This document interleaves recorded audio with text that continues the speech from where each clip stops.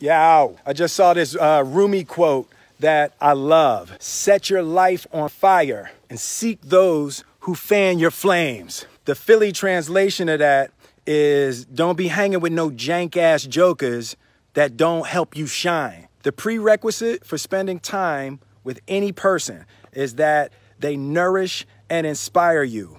They feed your flames. Look at your last 5 text messages. Are those people feeding your flames or dousing your fire? Put your phone down for just a second and look around.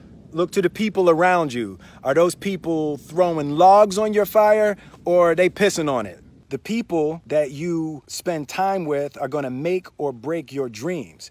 Everybody don't deserve to be around you. You gotta defend your light with your life. So who are the people in your life that are fanning your flames? Shout them out, tag them below.